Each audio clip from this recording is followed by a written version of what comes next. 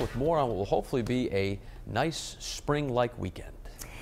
Yeah, not bad for the first weekend of April, Patrick. We are going to be warmer the second half of the weekend. Let's go ahead and take a look at the pick of the day today. This one is a beautiful picture of a bunch of sunflowers, a meadow full of them, sent in by Rachel from Providence. Beautiful shot there. We don't quite have that many blooms around our area just yet, but certainly marching our way into spring. This is the radar this morning and starting to get a few of those April showers right along our coastline. Cape Islands, a little damp this morning and starting to creep up along the Rhode Island south coast. We're thinking that these showers may stretch as far back as 95 later this morning into the very early part of this afternoon before clearing out, and we finish out with sunshine, so it's kind of a 50-50 day. Light showers early today, clear skies by the commute home from work this evening. We are going to see some gusty winds at times this weekend, and then the tricky part of the forecast comes with timing a cold front next week. It's going to determine how long warmer than average temperatures last before we cool back down. It looks like second half of the week. But live city cam in Providence right now, we've had those overcast skies so far this morning, and it's been a very slow warm up. We've started off in the upper 30s. We're now at 41. Wind chill running at about 36. We're still at 39 in Smithfield and Gloucester, 41 South Kingstown, and 41 in Newport.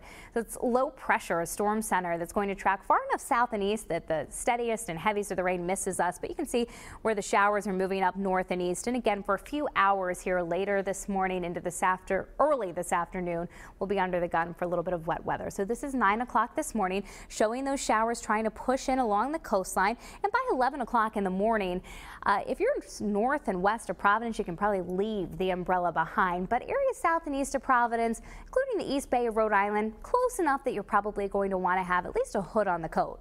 Those showers starting to move east of the area, and by 2 o'clock in the afternoon, we're back to dry skies across Rhode Island. May still see some showers into the early afternoon, southeastern Massachusetts, including the Cape, before skies again clear out everywhere. And by 11 o'clock at night, should be moon and starlit skies. Waking up to sunshine Saturday morning. It lasts all day. It should be a very pretty day on Saturday, but just a little bit cooler than today and Sunday.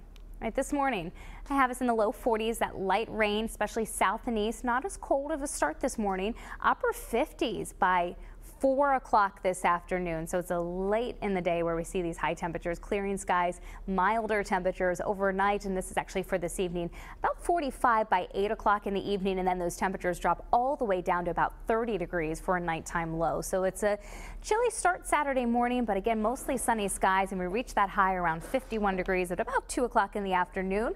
Back down to 42 at 8 o'clock in the evening. A little more cloud cover on Sunday, but still nice day, 58 degrees. Monday, 63. Backdoor cold front may try to sneak through here at some point on Tuesday. If it's late in the day, we hit that high of 61. Comes through a little bit earlier, we may be in the 50s by Tuesday. And I do have us in the 50s for highs Wednesday and Thursday. So a little bit cooler of a finish to next week. You can get the updated futurecast, WPRI.com, any time of day. That's also where you go to submit a picture for